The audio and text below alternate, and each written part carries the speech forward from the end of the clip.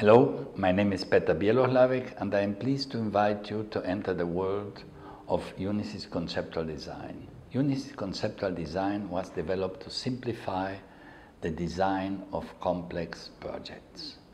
The objective of this simplification is to make things simple, to make it manageable and to deal with complex environments where the results do not depend fully on the one who is building a project. Therefore, I invite you to enter this world by understanding what is behind. Behind the conceptual design is the ontogenetic intelligence of nature which regulates nature. The discovery of this intelligence allowed finding the concepts that underlie and regulate living beings and the concepts that are managed by humans when they deal with reality.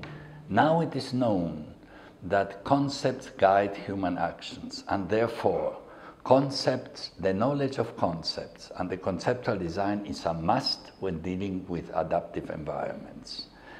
The name Unisys deals with the management of the unified field of any function or any conjunction of functions. A business is managed as a unified field, and each of the functions of businesses are managed as unified fields. The output of these unified fields in conceptual design is the definition of the process architecture, of the dynamic process architecture that allows defining the concrete processes. This uses the Unisys ontologies that define the concept that underlie each function. This technology allows saving more than 30% of the cost of projects, of complex projects. It ensures 99.5% the results to be obtained and saves more than 80% of the maintenance and improvement cost of the projects. It allowed defining the intrinsic concepts that manage and regulate living beings, as I mentioned before, and it allowed defining the concepts that underlie each function, which by definition are timeless. That means the concept remains while the function exists, and cross-cultural because it does not depend on particular situations of each culture. The essential concept, the structure of concept is transcultural, while the operation is cultural. It is based on the knowledge of the concepts, of the structure of the concept involved in each function. It is based on the use of maximal and minimum strategies to ensure results. Maximal strategies are those that depend on the environment, and minimum strategies are those that depend on the individual.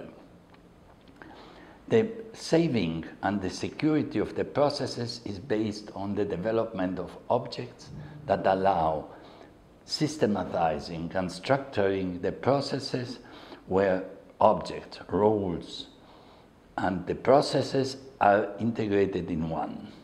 And finally, this process is based on using destructive tests to confirm the limits of the knowledge that is available, and non-destructive tests to validate the results.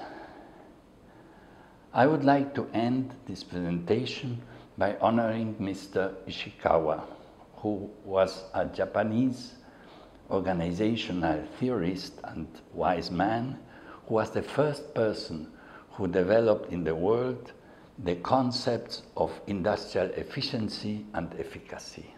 This honoring is a way to pay the price to him for what he introduced, and allows nowadays introducing the Unisys conceptual design approach as a massive multiplier of results in businesses. Thank you.